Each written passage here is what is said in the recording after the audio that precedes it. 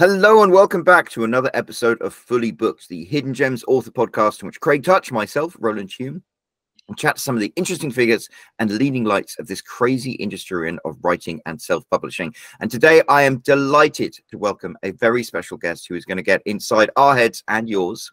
Caroline Dunford, a novelist, lecturer, and psychologist. Caroline, how are you doing today? Welcome to the show. Yes, how are you doing?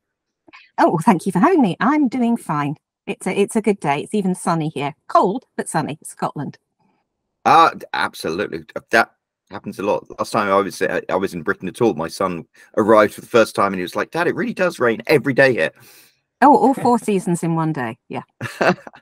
Well, thank you so much for joining us, Caroline. Of course, we wouldn't be here without the man himself, Craig Touch, the owner and founder of Hidden Gems and an author himself. How are you doing today, Craig? I'm doing really well. Thanks, Roland, and thanks, Caroline, for joining with us today. I'm excited about this because when I went to university many years ago, I originally went for the writing program, but then I wasn't a big fan of the program that they had there. So I switched to psychology. I became a psychology major, and that's what I got my degree in. And then, there was a long and winding road that led me to back to writing. But, at the time, I thought I would probably go forward, become a psychologist, psychiatrist. I just didn't, but I really enjoyed the psychology. And I think that what I learned really helps me understand people and helps me write characters in a more authentic way. So and you're a forensic psychologist. So I think that is, for me, it's a pretty exciting topic. So that's what we are focusing on today, is the idea of, this psychology and how authors can use it to explain their characters. So why don't you tell us a bit about yourself and your writing and your psychology background, and let's go from there. Well, I started out doing something entirely different at university. I started out doing English literature, and I wanted to be a psychologist, but I became a journalist instead after I finished.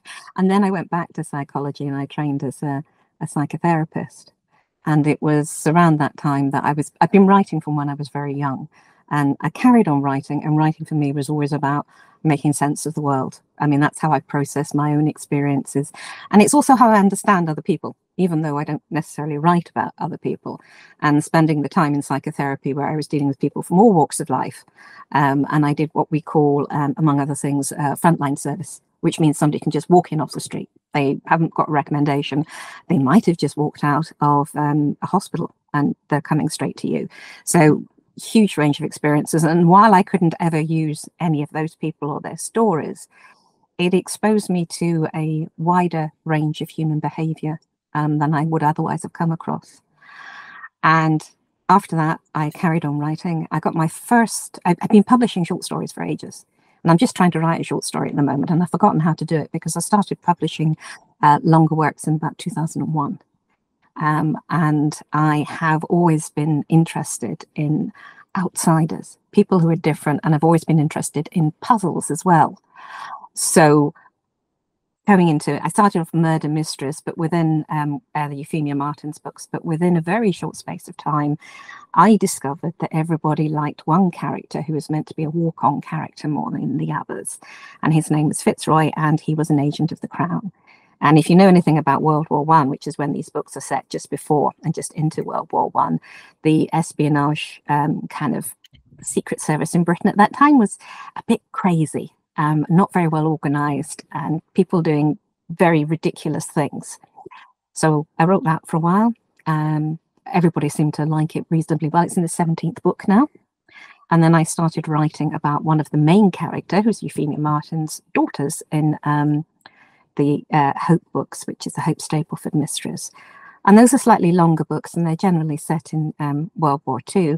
And they're sort of when the whole idea of espionage and deceit and manipulating people has become more subtle and more organized and less sort of wild card. So I've written other books as well, and I've written young adult books, and I try to look at things like young adult books. I wrote a book about fake news, looking at what's real in the real world and how kids deal with the reality. And I wrote a young adult book about children grooming other children for crime, which is called Snared. And he's full of swear words. I really had to have help from my teenagers to do that. So, wow. And I write a bit of fantasy, but it's all about the people and forensic psychology. I did a master's recently alongside everything else, and discovered how very, very much I loved it. And I hope, I don't know if I'm going to get in yet, but I hope to go on and do a PhD, which will be looking at elements of terrorism and how people become extremists and how to stop them being extremists, how to prevent it if possible. I think that's a really interesting thing when you come to forensic psychology. There is always a point of intervention. And we don't do enough intervention, I don't think. Yeah. That's fascinating. Stop now. That was a big... Well, I mean, there's so much in there. Like, I mean, when you write crime and mystery novels, I think that specifically is really having a forensic psychology background is probably really helpful, right? Because it's the crime and that element of why they're doing and trying to get inside their minds to figure out the solution to the crime, and that must make writing that sort of a novel easier, I think. Well, easier in that you kind of know the background work that you should do, but maybe you do more work. Well, yeah. It'll be better though. It'll be more authentic, I think, right? Yeah, that's exactly what I tried to do. And the reason I even started down the road of crime, apart from the fact I like reading it, is that when you put people in a war or one of the world wars or a crime zone or something like that, you put them in this crucible of pressure, and all the kind of veneers of civilization fall away, and you start seeing who people really are. And it's the contrast between who people pretend to be and who people really are, and who people think they are, and then who they actually are when it's revealed to themselves. I mean, not everybody's pretending, but not everybody knows themselves as well as they might. And yes, when you have somebody who is a villain and has committed a murder or done something terrible, it is much more interesting if there's a reason why they cross the lines. Now, that doesn't mean that you are excusing what they do. You're not condoning it in any way. I wrote a play a few years ago about Burke and Hare, and it was looking at not all the murders they did, but why they ended up doing what they did, and charting their passage down into becoming serial killers through the circumstances that channeled them down that way. That doesn't mean to say people don't have choices along the way. I mean, and that's part of the not condoning. It's being aware that you have choices, but sometimes you look at things and you think, what else were they going to do?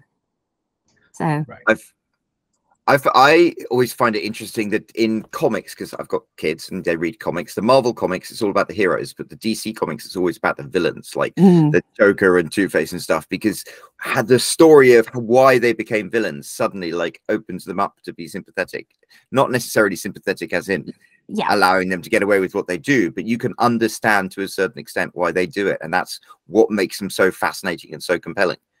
Yeah, we love bad guys. Everybody loves a bad guy. I mean, an anti-hero who actually has a saving grace is I think the most favorite one. In the idea that all people are fallible, I think resonates with everyone, though hopefully most of us don't commit murder in our spare time. But yes, and you know, somebody who's just a good guy. I mean, that's the other thing. I mean, the heroes that are good through and through, oh God, they're dull. I mean, would you really want to go and sit in a coffee shop and talk to somebody who had these great powers and was just good through and through? It made me feel a bit sick after a while, I would think. Well, I think that's one of the big differences between DC and Marvel, and why I think Marvel is sort of more popular, because DC is known for creating these like super powered heroes that are almost flawless and indestructible.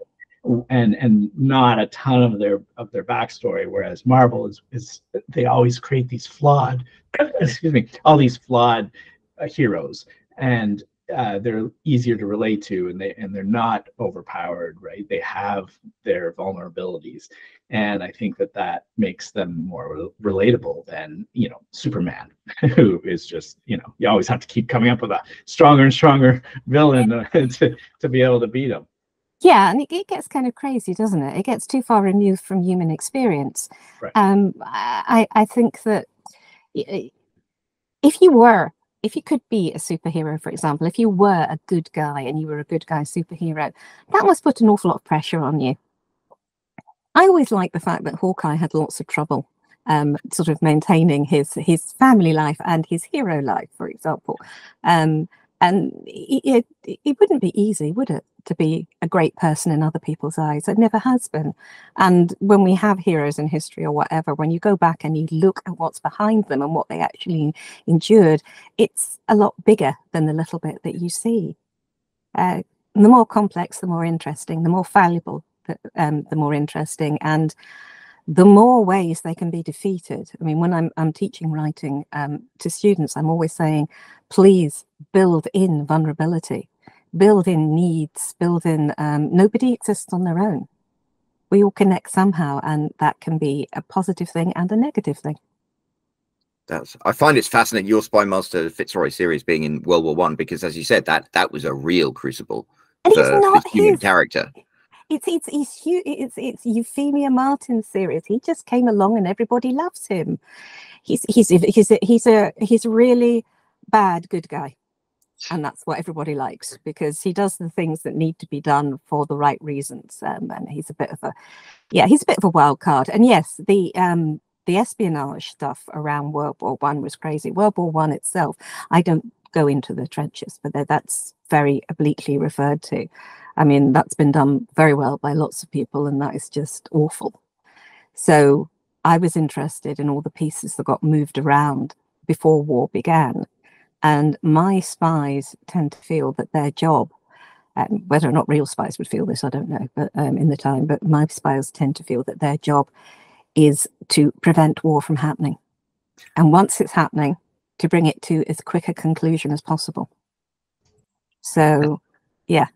And it makes sense. I mean, you know, it's like the butterfly effect. One little change can cause a huge thing or stop a huge thing, stop a war, right? You know, if you trace wars back to their origin stories, then you often would find there was some critical decision that was made at some point. And if somebody had made a different decision, if somebody had pushed them in a different direction, maybe that war wouldn't have started. Maybe those decisions that led to it wouldn't have been made, or they would have led to different decisions, right? So yeah, I think every spy that's in the trenches is probably were plenty of wars that were averted because of things that spies have done that we don't even know about. And I love digging up those stories as well. A lot of the things that we don't hear about. In one of the books, there was this is perfectly true, because in World War I they were using the dreadnoughts, and because the German Navy was amassing on the other side, and they were thinking, how are we going to get our dreadnoughts from the west coast of Scotland, where we were being built, across the other side of the country? You either go through the Minch, which is at the top, which is really awful sea, or you go all the way around the bottom, which takes forever. So somebody had the bright idea, as they would just extend the fort in the middle of Scotland and cut it in two. And there was this big meeting about cutting Scotland in two to take the dreadnoughts through. And something happened. And it never happened. But that was an actual thing that they were considering. So, of course, I take that and I give them all a whole reason as to why it didn't happen, why it never goes ahead. And my characters are all involved. But in reality, we don't actually know why. But it was a thing. They were going to cut Scotland in half. Wow. I know.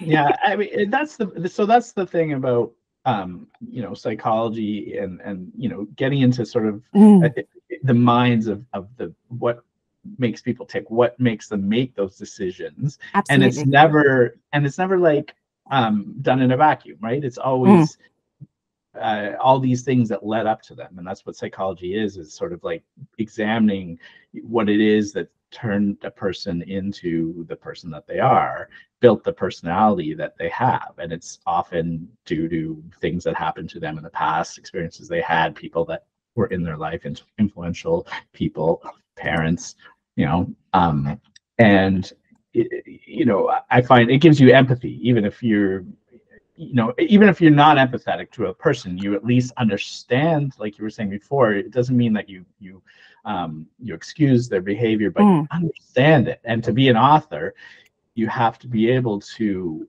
see both sides and write both sides, even when you don't agree with them, because you need a villain. Doesn't mean you condone murder because you write about murderers, but you have to understand them. So I think that's Yes, one of the I think you're absolutely right. It is one of the fascinating things, and I do sometimes let my murderers get away. I mean, that happens in real life plenty of times, exactly. probably more often than not. And I think it's also, as you say, it's what leads somebody to do something. And a really simple example: somebody who wants to conduct a campaign that can that will take over a lot of the world, wants to be in control of everything. Usually, the flip side of that is a terrible insecurity and a fear of lack of control, and that's been quite often a theme throughout their life. And through chance or through determination, they have accrued more and more power and more attempts to control, and they just want to keep going. They can't. Yeah. I love that. It's funny. You had some of the most controlling people in the world are the ones who are most insecure, and the things in their own life they can't control, they try and exert through control of other people. There's psychology.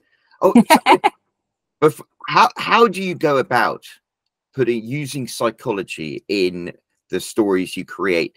And does the psychology drive the plot, or does the plot have to get explained by psychology? I think the characters drive the plot, and the characters have to be three-dimensional for me. So therefore, they have to have reasons why they do what they do. A light-hearted one, right? Fitzroy is something of a playboy, to put it mildly. And eventually it's revealed in his backstory that he got married very young when he first became a secret agent, and his wife got murdered when he was out of the country by somebody who was trying to get their own back on him, but who he never actually managed to trace. And he decides after that he can never risk anyone else. He can't have a family. Which wasn't actually what they did. Actually, I always found that quite fascinating, that spies from World War I and early parts of World War II often did have families and were often quite open about who they were. But for him, he becomes almost this Casanova type character, because he really likes women, but he's not going to put anyone in danger. But it takes you a while to realize why he's such a naughty boy. I love that. And how do you go about explaining that? Because one of the things, the story is obviously you want to have a rollicking story, but when you've got to explore the backstory, do you do it through flashbacks? What's your technique for managing to explain the backstory of a customer of a character without interfering with the flow of the story? Well, usually it erupts at some point. Like Euphemia's father was a translator at I'm trying to remember exactly historically when it was, because I'm not a historian. I just have to go and find the history. Was a translator at a very important point before World War I, and he got on the wrong side of somebody. And actually, the book starts with her father dying in a dish of liver and onions, and he's a vicar, and that they need to find some way to bring in income, and she goes into service, which is incidentally based on my great grandmother, but that's another story. And what they don't know, and what I knew right from the start, was that he'd been poisoned, and that doesn't come out until book 11. So I've just spoiled it for some. Well, it doesn't really spoil it, but it changes why she got pulled into the world of espionage and everything, because she was being watched, because people felt responsible for what had happened to her father, but she had no idea.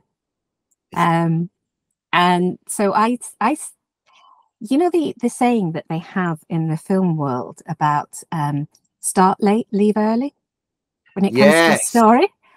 So for me, I'm creating all these backgrounds and I'm seeding things. And okay, yes, some of it does come organically as you're going on, but I know why people are doing things all the way through. Oh dear, does that make me sound like a control freak? Like moving all these people around. I think as writers, we are automatically not necessarily control freaks in the external world, but in art, you know, we write to make sense of the ridiculousness of the world. I mean, you look at what's going on in the Middle of the East, and it would make you just want to set the world ablaze. But when you write about it, you can create a world in which it explains why people do terrible things. And also, one of the things I love doing is asking awkward questions in sort of like, so that people come away and think, would I have actually killed this person if I'd had the opportunity to get away with it because what they were doing was so terrible, or would I not? Or questions along those lines that I don't give any answers.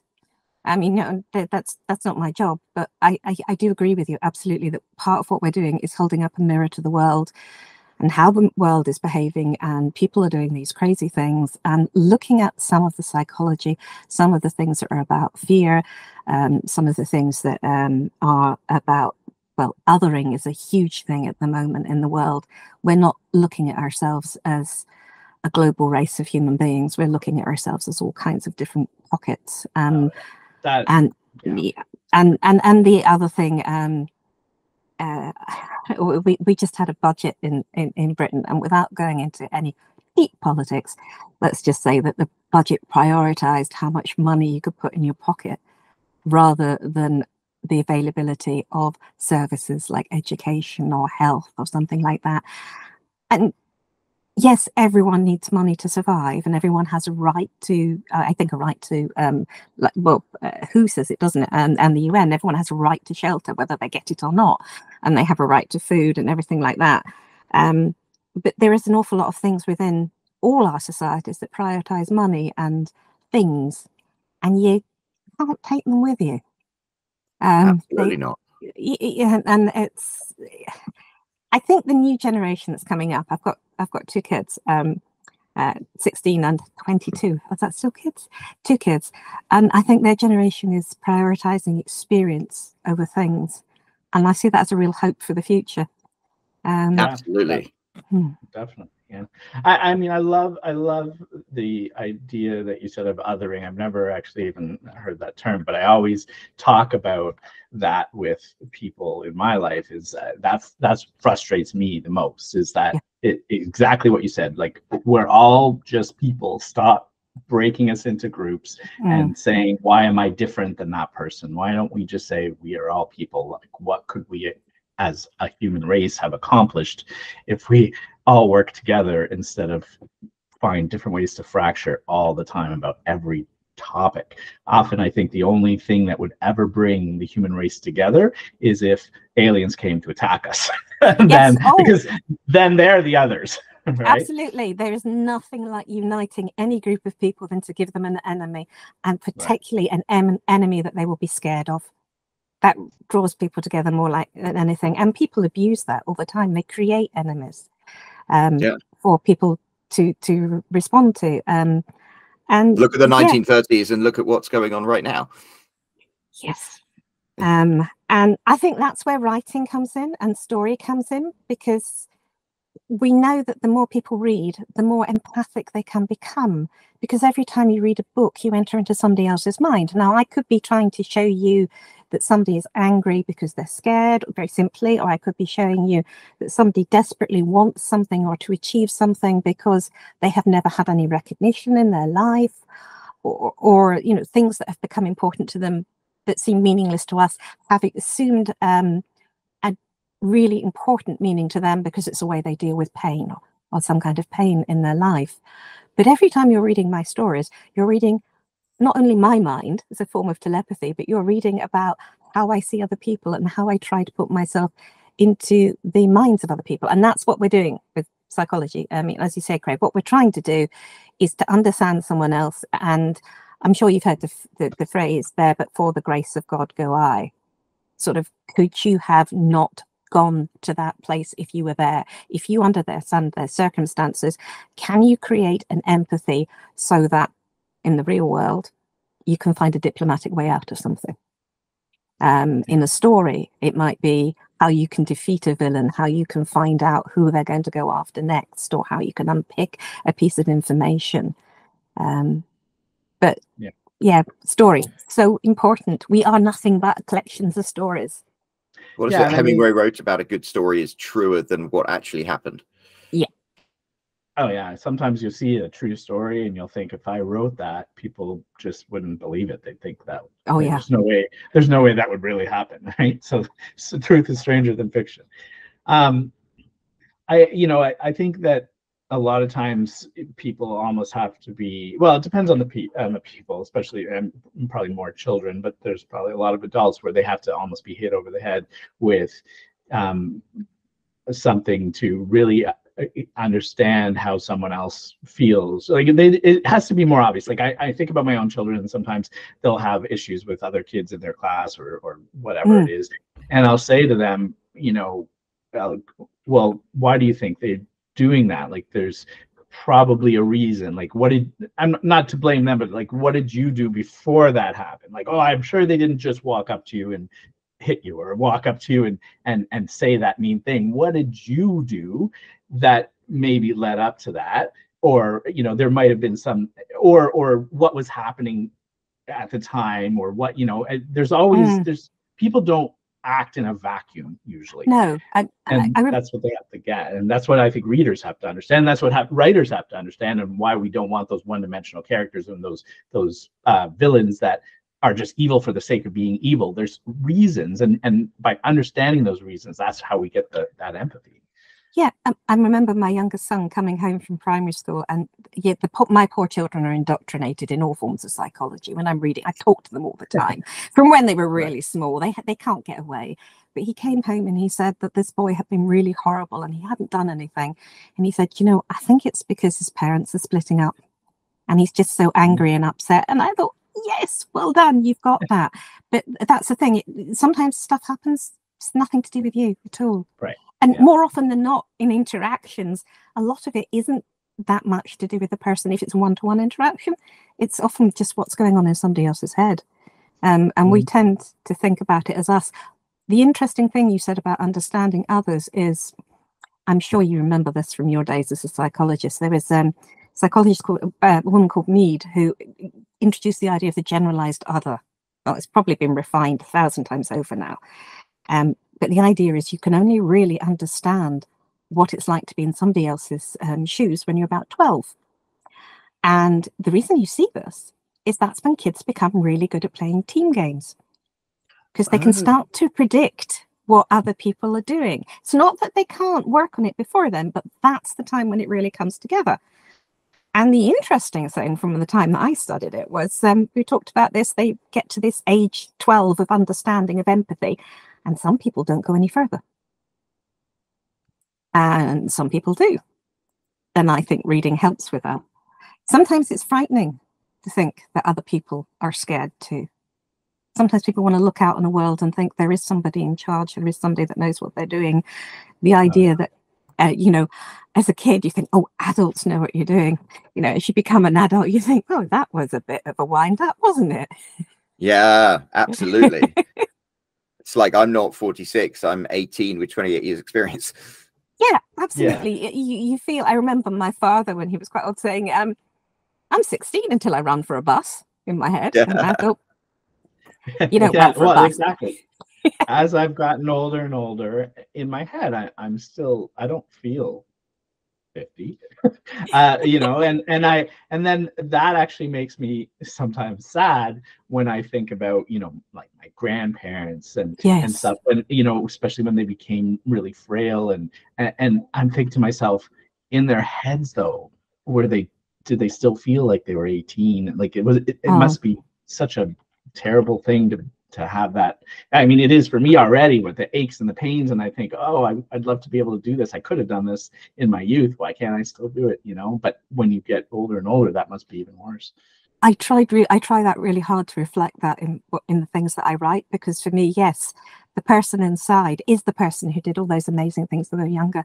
There was a wonderful series of photographs, and I'm afraid I can't remember the photographer's name, where they had things like a very old woman looking out of a window of a train, and on the other side you saw her as a young nurse, who she used to be. People who, you know, who've been incredibly brave, done amazing things, and are now very old. And it's only as it's kind of like I don't know what you call it, a confidence trick. It's only as we grow older that we understand what's going on inside, and the strengths and the ideas that we had as a young person, we can still carry forward, and maybe we can still use to a certain extent, but you don't get it when you're young. And they say youth is wasted on the young. I don't think it is. I think youth is just a time when you can be vibrant and alive. And the trick is to try and continue to be vibrant and alive. Yeah, I mean, I think it's like as you get older, you think about all the things you should have done when you were young, right? And you didn't have the knowledge you have now that you could have done all those things, and then you try to tell your children to do those things, and they're like, "No, I don't want to do those things," and then you're like, "But you don't understand. You'll regret it later," you know. Well, the word "should" is a terrible word. Well, because okay. It means somebody else is telling you that. Well, exactly, which is it's why, coming from your background or whatever. Yeah. If I say something, they obviously won't do it. But when their friends say the exact same thing, and this happened to me like yesterday with my son, and then he goes and does it, I'm like, huh, that's weird, because I have been telling you to do that forever. I say to my kids, you can do anything you want. I don't care what you want to do. You can do anything you want as long as you're happy and you're not hurting anyone else. Right. And they're all sort of like, oh, I don't know what to do. And I'm sort of like, whereas I was told you can do this, this, or this. Well, it's more that I have things that I think that they would enjoy, but a lot of times they won't even try them because I'm suggesting it. Yeah, me too. That's the frustrating thing. That's just parent 101. Yeah, exactly. Sorry, Craig. So one of the things I'm wondering is, when you, like, as authors, we don't want to sort of be so explicit in how what we say and expository and all that stuff. Yeah. So I'm thinking, like, when you're trying to add sort of the psychology of why somebody does something into a book and really give them that background to explain it, how much can you rely on the reader to understand that those motivations have created that character trait, without saying to them, oh, he did that because he was beaten as a child. Like, you show him being beaten, and then later he's a bad person, and you hope that the reader understands that connection.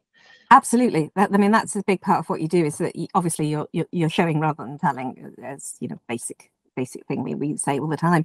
But it is about building up a picture of characters and thinking about, for me, what were the significant moments in somebody's life that led them to be the person that they are, and then seeing how many of those we can show during the story. Or maybe, but that's the beauty of a series, you can show it over maybe a few books, and some of my readers will really pick up on it and love that, and other readers just want to know who's the murderer. And I think you have to accept that people read books at different levels for different things. I never underestimate the intelligence of my readers, but I do think they look for different things. In my, they call my books cozy crime sometimes, and it's sort of like, well, there's war, there's disaster. I mean, cozy crime sounds like you get somebody, put a duvet around them, give them a cup of tea, and say, terribly sorry, I'm going to kill you now. Cozy crime. Nothing cozier than 1914, right? But I think what it is about in cozy crime is that there is a recognition that at least most of the good people will be there at the end of the day. It's not quite that all the toys at the end of the day go back into the toy chest, but it is that there is hope. It's not dystopian. It's there are good people working to make the world a better place. And that is something I think we really need to put into stories at the moment, because we hear about all the bad things, and there are good people doing things. Recently in Britain, we celebrated the Royal National Lifeboat Association. And these are people who go out onto the sea, rescue people whenever the weather is bad. They might be doctors, dentists, teachers, shopkeepers, whatever. They don't get paid for it. They do it because they can. And it's a reminder that there is that goodness in people. And I think when you write darker stories, that's what you're trying to show as well. Not just how people become bad, but how even in the worst of times, there can be an essential light within humanity. And we really need to believe that now. We do. I mean, one of the problems I think we have in society is there are people who we've traditionally thought of as heroes. And then you can look into, if you're super sensitive when you look into their lives, you can find things to suddenly say, oh, this person was a terrible. This person, when they were 12 years old, tweeted something that was repellent. Mm-hmm. And it was a repellent tweet, but they were 12 years old and maybe they didn't fully understand what they were saying. Yeah. Exactly. Yeah. It is about understanding that one action does not necessarily negate another, I guess. No. So, but and that people can get better. People can become, there's again, Craig, you'll know this. Rogers, who used to, it was he really, his psychology came out of the Korean War, and it was very sort of Buddhist in approach, but you couldn't say that because everybody was scared of people from the left. But he said in some ways people are like potatoes.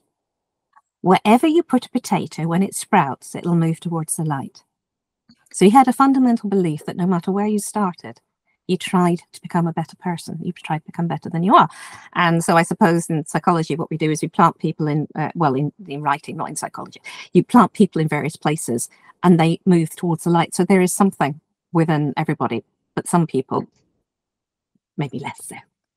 I think that. Yeah, and I think a lot of writing, you know, we've talked a lot about story structure recently, and one of the main sort of tenets of that is that the character changes over the course of the book. Absolutely. You know? Yeah, and so you have to. You can't just have a character that's one way at the beginning and another at the end without sort of taking them through the path of that change. Otherwise, it doesn't make sense. And a lot of that is the psychology of it. What's changing in what's happening in their lives that's causing them to change as a person. If I go back to something I was talking about earlier, my character Fitzroy, first wife murdered, he does fall in love, and because he falls in love, he makes sure that that person marries somebody else and keeps them safe. And eventually, when that person dies, he gets to marry the person he's been in love with for a long time. So I find I write romance novels, and I find it so interesting with psychology and romance. I think every single man should read romance novels because I think it's so interesting to see what it is, you know, how women think or what appeals to women. And I think that's so fascinating with the stories because the male leads in romance books are so much more exciting and interesting, colorful than the male leads in male written books. I mean, in a man's fantasy story, you'd have the young penniless farm boy who picks up the sword and rescues the damsel from the cruel and lustful evil king. Whereas in a woman's romance novel, the woman stays with the cruel and lustful king who actually turns out to have a heart of gold or something like that. I find it. We don't necessarily want to be rescued. I mean, rescuing is disempowering of somebody. Absolutely. Yeah, I agree. And the one thing that I do, I think all my books have romance in them. They always have relationships and love that's there, whether it works out or not, because I think that, you know, again, psychology is a fundamental part of the human condition, that we need others, and we deal with that however we deal with it. But I tried writing romances. I just kept killing people in it. I can't get away with that. I wonder too, like, so one of the things that I found I enjoyed writing when I was writing romance was writing in that, you know, shifting first person perspective, where, you know, one chapter is seen from the eyes of this person, and the next chapter is from that person, because that allows you to, you know, in the chapter where it's about, say, the female, she's doing things, and then the man is doing something that, you know, she doesn't like, let's say, and then when you switch to his, you see why he did that, and it sort of like gets into his head more, right? And maybe that's an easier way to write, because I don't have to, I guess, give as many clues for the author, for the readers to figure it out without, you know, before I jump into the person's head and just sort of like be like, yeah, he did that, you know, for whatever reason, right? So I wonder, when you're writing, are you writing, what perspective do you tend to go in and observe, like a reason in terms of being able to put that sort of background in easier? I imagine especially if you're talking a lot about the childhood of a person, unless you're going to have flashbacks all the time, you kind of need to be in their head, so maybe they're thinking about those things, right? So that might be, first person might be easier for that, but I don't know. Yeah, absolutely. I don't think flashbacks, you can't, well, occasionally people enjoy them, but I'm not a great fan of them unless everything in the timeline is shifting, so you're never quite sure where you are. But I don't do that. With mine, I think for the two euphemias, well, for the Euphemia and Hope story, I tell them in the first person. And one of the things that I really love is they're very, very different voices, because they're very, very different people. And they also see things in different ways. So there's not that they're unreliable narrators, but it's just that when you're reading it, sometimes you will know much more from what they've observed than they have seen. I wrote a fantasy novel recently, The Augmenters, and that has so many different factions in it. And that was more of the, the overall God perspective kind of thing, because there were so many different things going on. Because, of course, the limitation of going through with one person is you can only ever show the things that they see. So sometimes things come up because they have a conversation, and it might be a throwaway comment from another character that said, oh yes, when my brother was younger, he used to lock me in a cupboard. And that'll be what you get. So you'll get that, but you won't, you won't see it, or you won't understand all of it. It'll something that'll build up at time. So that's the restriction, I think, from staying in one person's head. But I stay in Euphemia's head. Euphemia was incredibly naive about everything, and she ran into Fitzroy, who's not a naive character. So there's a lot of misunderstanding, and there's a lot of really funny places in it, because what I haven't said is if you write about the sort of darker side of human nature, unless you have humor as well, it's just too depressing. Yeah, I can understand that. You have to be able to laugh. So I tend to stick to, for those two novels, I stick to first person to really sort of go into them, and it's how they're making sense of things as well. So there are passages where they will be thinking about other people, and they're not like 5 or 6 pages long or anything like that, but they will be trying to put together how they perceive someone else. And it's actually, I think, more revealing for the writer if they get it wrong, because you're reading it and you think, oh, they've missed that. When we're talking about psychology and we're talking about defining characters and everything like that, it is such a web, isn't it? You're putting so many things together, and somebody says, how do you do this? 1, 2, 3. And it's sort of like, that's really hard. I have to think about my characters. I have to think about what happens. And I have to create all these sort of like balls of twine that I can eventually put together to weave a tapestry. And it's, I'm sure it's informed by everything I've learned, but it's hard to say exactly how you do it. I wish I could. Or do I? Because then everyone would do it. I wouldn't like that. I don't know. I always say writers, it's almost like we're radios, and we pick up some kind of signal from somewhere, and then we just use whatever skills we have in the English language to try and like transcribe the signal. And it happens with genre, doesn't it? Because we go through phases when genres are popular. And when the world is in a dire place, we actually, if you look at sales, it's the happiest stuff that sells. So your romance should be doing great, Roland. Oh, right now. Well, they got quite gritty and gloomy at the end, because you tend to write. Oh, okay. But no, because that's because well, my readers, they love their tortured male characters, but of course to do that you have to torture them. Yeah, well, they get over it. Exactly. Yes. They find love in the end. It's well, I don't know if it's worth it, but yeah, it's a progression, it's a journey. You're absolutely right when we were saying earlier about character arcs. If characters don't change and develop, and that's the challenge if you have a series with like 17 books, your characters really have to change and have to develop and have to become either stronger or weaker. It doesn't really matter which, but they have to be affected by what's happened. And I think that's the other thing about writing something where there's murder or something like that. If people aren't affected by it, if they're sort of like, oh, well, let's sit down and have a cup of tea and have a chat about this, there's something really wrong with them. We are, this is death, sudden death. Probably everybody listening to this will have lost somebody, and then that's very sad. But it's that suddenly non-existence of a person, whether it's somebody you liked or you didn't like.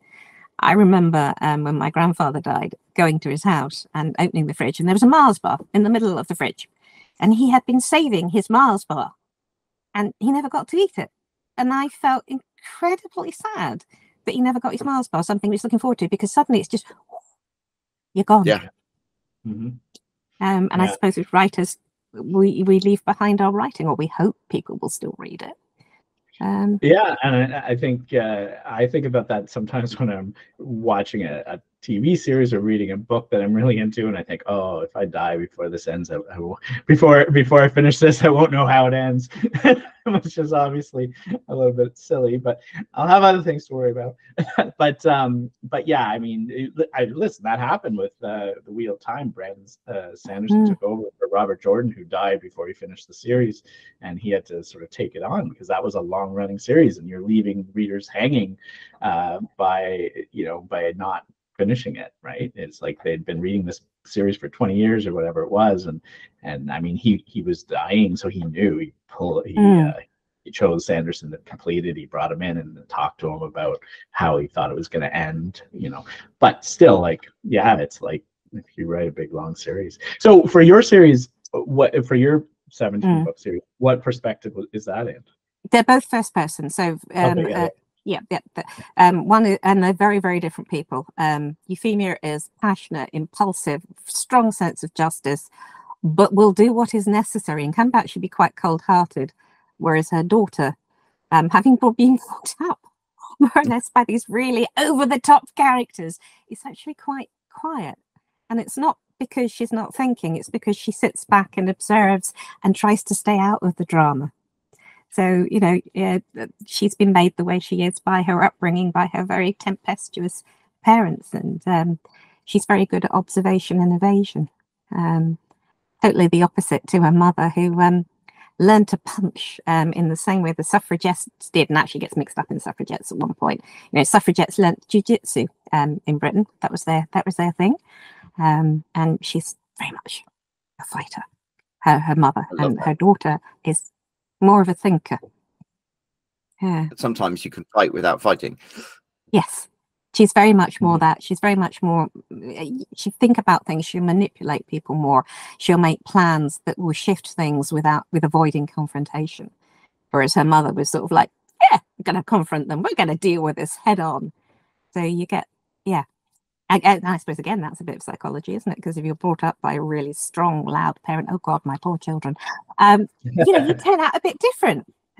Well, and manipulation itself is having psychology as a background allows you to manipulate people and thus manipulate your characters and put them in and figure out the best ways to put them in those positions and situations. Yeah. She thinks about, I mean, as anyone would, if you're trying to manipulate someone, you think about what is it they find acceptable, and then whatever you want them to do, you move it into their acceptable or their needy category. So, for example, if somebody said they would never, ever climb a ladder, terrified of heights, but maybe they love children, you put a child at the top of a ladder who's in danger, and they will go straight up the ladder. You can. I mean, that's a crass. Hopefully, example. That's what you're doing in your books, but not in real life. But not in real life, no. but it's a crass example about how you can, if you can find the pressure points on people, you can make them do things if they don't know what's going on. And a lot of the manipulation stuff that's in the World War II books is all about people trying to figure out who's manipulating them and resisting and sort of looking for the truth. Manipulation isn't always, it has negative connotations, as you said. But you think if you go to the chiropractor, he'll manipulate your spine to make it better, or things like that. So, manipulation is more of a gray area than always negative. You could say you facilitate people to a different point of view. That sounds very corporate. I like it though. Yeah. Yes. When I was a therapist, we always used to say that our main job was to facilitate change. It was never to change anybody, but it was to reflect, reframe, ask questions, and to make people think about their worldview and how they felt. So, I mean, that's the facilitation. And I think that's part of what we do when we're writing as well. We're inviting people into our worlds and saying, what do you think? And hopefully they leave it entertained at least. And if they lead it with a new idea or some more questions, or they think about things more, that's great. That's the gravy. Love it. Well, you know what? This is actually the perfect time to finish up the Psychologist's Hour and start wrapping things up. Before I ask Caroline to tell us where people can find all her books and things, Craig, do you have any final questions? No, but I just want to say this has been really fun for me because it's been so long since I've got to really talk about psychology and some of those things that I learned about in school so long ago. So, thanks for coming on, because I think this really gives people an idea of all the sort of things you think about to really bring characters to life and create those motivations and situations, and how to get them into those situations in the first place by manipulating their motivations. And it's so fascinating to me, and hopefully it is to our listeners as well. So thanks again for coming on.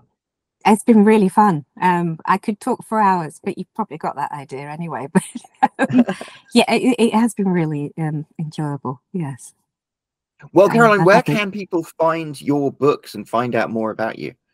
They can find my books on Amazon and in hopefully any good bookshop. They can find the Euphemia Martin's Mysteries and the Hope Stapleford books. They will find all those books under Caroline Dunford. If they wanted to look for my young adult books, they find them under CJ Dunford to tell the difference. And if they're interested in fantasy, they can know me by an entirely different name, which is a story in itself, which is The Augmenters, which is all about class warfare, among other things. And what's the name? What's the name? The name. Oh God, yes, the name is Gemini Gibson. Gemini Gibson. That's a good one. Yes, sorry, absolutely stunning cover. So all my books are Kindles. All of them should be paperbacks. Sometimes the earlier ones you can only get in Kindle now, but they're around. I am Caroline Dunford at squarespace.com as well, and I was doing Fitzroy's Diary, which was a bit of exposition, I suppose, where he used to put it out every Friday, and there are loads. There's like 189 entries of his thoughts on things that you can go and look at on that website. And I will shortly be starting to release some free short stories to entice people into my books. But that's, again, that'll probably be through Amazon. So, well, yeah. That is wonderful. Caroline, thank you so much for joining us. And yes, if you're listening to this, you can scroll down and we'll find a link to Caroline's work down there. While you're down there, why don't you leave a comment and let Caroline know how much you appreciated the wisdom that she shared with us today. And while you're down there, there's also a subscribe button and a like button, a little bell icon you can click to get notified of every new episode of Fully Booked. And we will be back with a new episode of Fully Booked next week. So until then, cheerio.